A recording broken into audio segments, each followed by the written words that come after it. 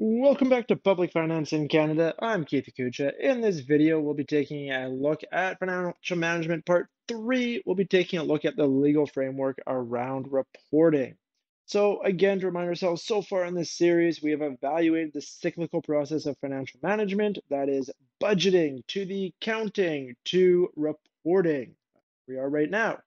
We've also taken a look at the rules governing the budget process at each level of government. So that was the first step of that cyclical process, rules, legal framework around the budget.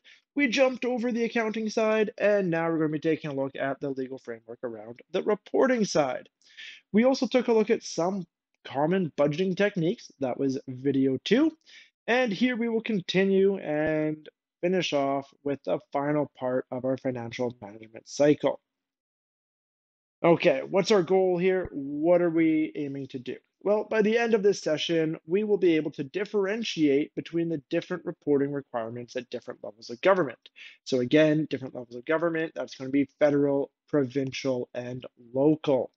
Now, when we're talking about provincial and local levels, we're talking about provincial as in where we currently are, British Columbia, BC, and when we're talking about the local levels, we're talking about the legal framework imposed on the local levels by the provincial government, keeping in mind that the local level of government doesn't really have any authority bestowed upon it by the Constitution.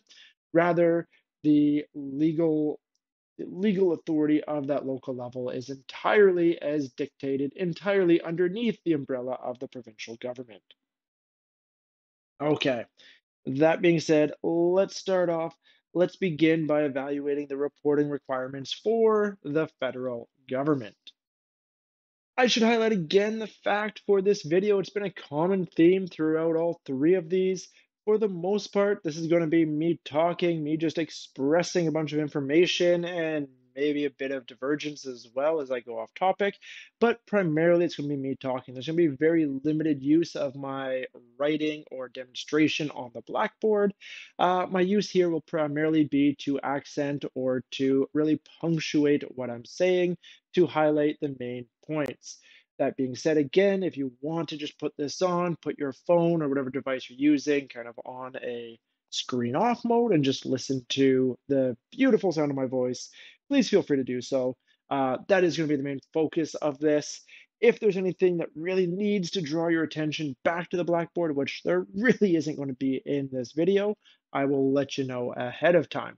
Outside of that, anything that does end up here, like I said, just kind of punctuates or highlights a key point that I'm talking about.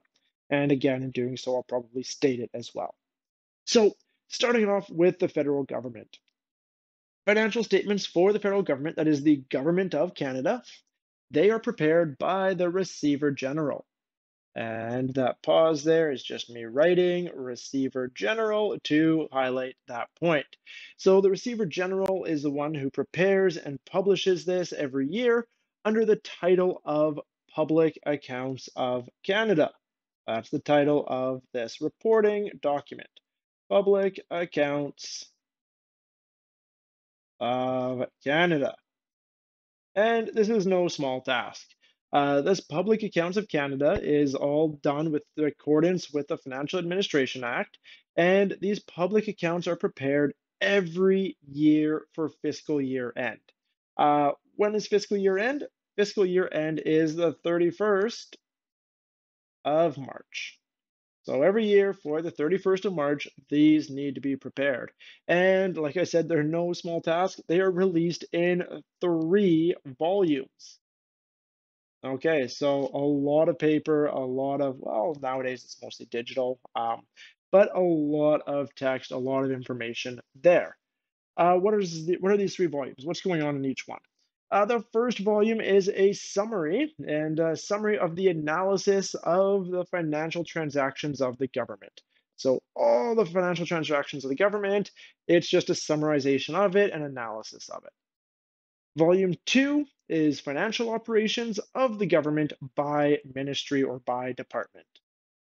Third is just additional information and analysis. So 3 volumes altogether, the summary of the financial transactions, the financial operations of government by department ministry, And then the third volume, additional information and analysis. For our purposes, the point that really is interesting to us is actually going to be in volume 1, section 2. And in volume 1, section 2 are all the audited financial statements. And really 4 different parts in this that are interested to us. So first part, volume 1, section 2, statements of operations and accumulated deficit. If you were to refer this to kind of your private equivalent of financial statements, this would be the profit loss statement in the private sector. So, a listing of all your revenues and expenditures in order to determine whether or not you finished off with a profit surplus or a loss deficit. So that's really where this one would fit if you were kind of look at the private sector equivalent. Second one would be a statement of financial position. This one here, again, if we were to relate it back to the private sector, this would be similar to the balance sheet. So this would be a listing of all your assets, a listing of all your liabilities. The big difference is where on the private sector, you would have your equity position, right? Your equity of your shareholders. That doesn't really exist in the public sector. We don't have shareholders. Next big part to look at would be the statement of the change in net debt.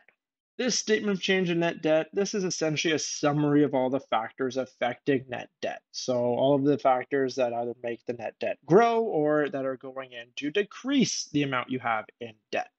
Finally, number 4, the last statement of interest is going to be our statement of cash flow, which again, if we were to bring that over to its private sector equivalent, this would be a reconciliation of change in cash balances year on year.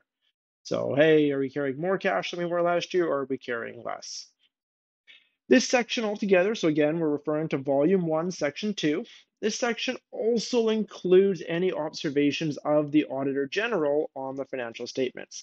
So the Auditor General, really the bigwig auditor for the federal government that provides really the auditing of all public, federal department services and budgets.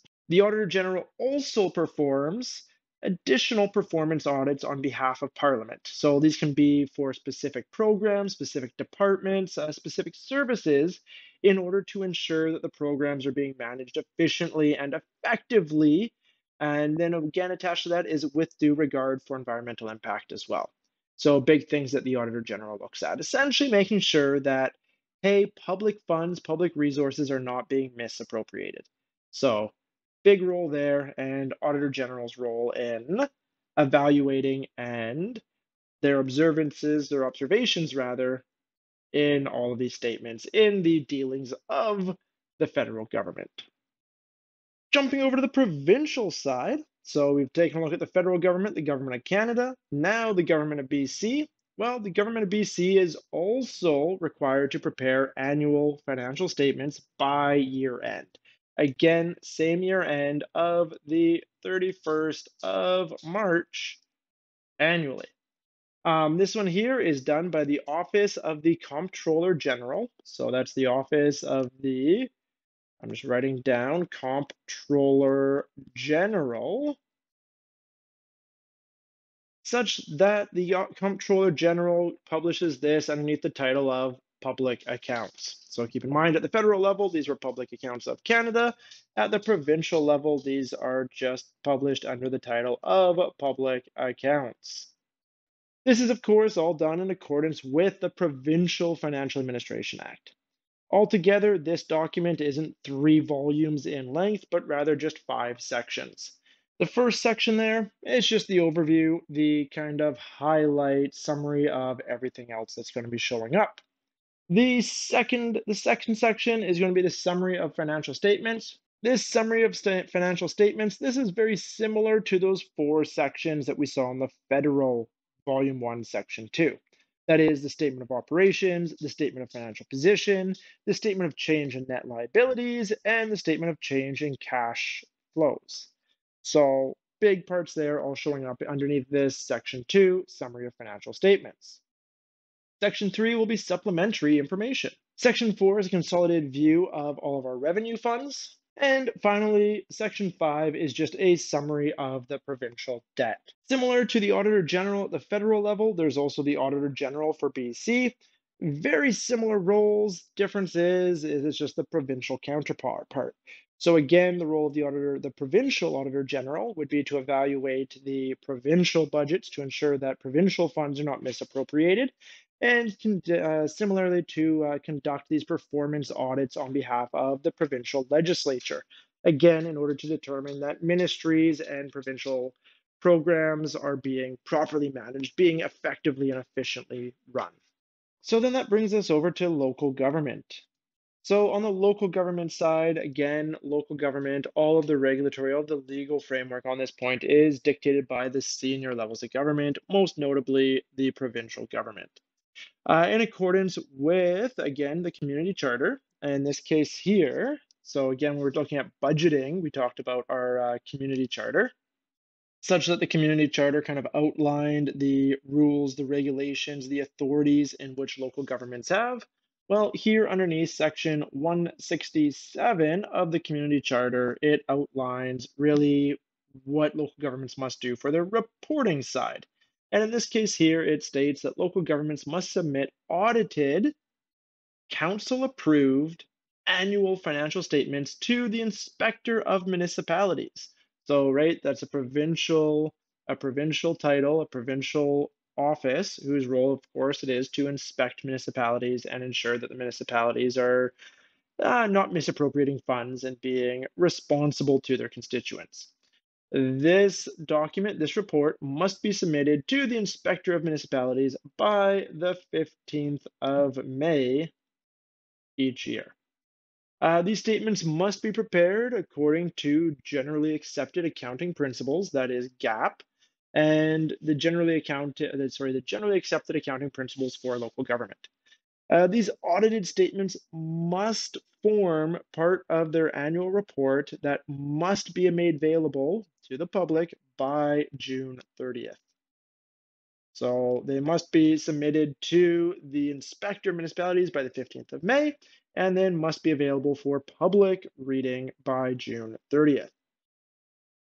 Over the years, these reports have faced numerous reviews, numerous criticisms, and numerous problems. Primarily, there was a lot of concern that these reports were extremely different from one municipality to another, from one region to another.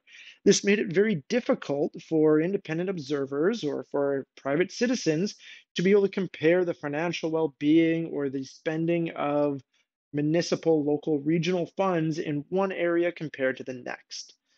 In order to allow for an ease in comparison, in order to allow for an ease of evaluation of the effectiveness of local government, there has been the commission, rather, the provincial and actually the federal government pushed for the Canadian Institute of Chartered Accountants to form the Public Sector Accounting Board. That is the PSAB. The PSAB, the Public Sector Accounting Board, their role was to research and issue financial statement standards for all Canadian municipalities. They came up with a report, they came up with suggestions, with recommendations as to how municipalities, how these regional governments should compile and what they should and should not include in these annual reports. BC has accepted all the PSAB's recommendations for implementation. Took a few years from the point of acceptance to the point of actually rolling them in, because of course there was some kickback, there were some disagreements around certain items, but as of today, these have now all been implemented. The BC local government statements, they typically consist of at least these following three aspects. Of course, they may consist of more, but through the PSAB, through this is kind of our guaranteed at least. They will contain a statement of financial position. In addition to this, they will include a statement of financial activities, that is, of all their operations.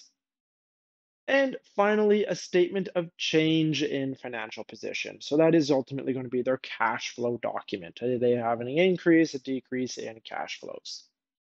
So at minimum, we're going to witness these three aspects on a local government's annual report. Although there's no public auditor general at the local level, right? We saw that there was the auditor general for the federal government, then auditor general for the provincial government that kind of provided their own observations, their own kind of recommendations through this annual report. We don't see this at the local level. Instead, the inspector, that is the inspector of municipalities, they may require a local government to hire an auditor to provide additional financial reports or to look into additional services, departments, or programs provided by the local government to kind of look for irregularities or to ensure that these programs are being delivered in the most cost effective, efficient manner. Right. Well, likely that wasn't the most exciting or entertaining of videos, but throughout this video, what we have done is we've evaluated the legal framework and showed the different reporting regulations for different levels of government. Starting off with the federal level, and we took a look at how the federal government has its legislation, the requirements for reporting annually for them. Moving on to the provincial, seeing really much of the same, just to not as great of a degree. Federal government had 3 volumes of financial reports that came out, where the provincial government came out with a single report of 5 sections. Moving on down to the local government, we see that this is even less intensive still yet. It is just a simpler financial statement with just 3 minimum kind of components to it. Of course, sometimes these local governments will contain more, but definitely these 3 aspects at minimum. What I can say is that in the description below, I have linked to both, I shouldn't say both, but rather to all, a federal year-end report, a provincial year-end report, as well as a year-end report for a local government that is for the city of Victoria. You can find a link to all of these in the description. That wraps up for this week, taking a look at financial management. In the upcoming week, what we will evaluate is the Canadian revenue system. That is specifically evaluating sources of revenue available to different levels of government, again, federal, provincial, and local, as well as some main theories and controversies surrounding taxation. If you have any questions or comments regarding anything we've covered in this video, please feel free to comment below. Please feel free to post on D2L, and of course, feel free to send me an email. Thanks, until next time.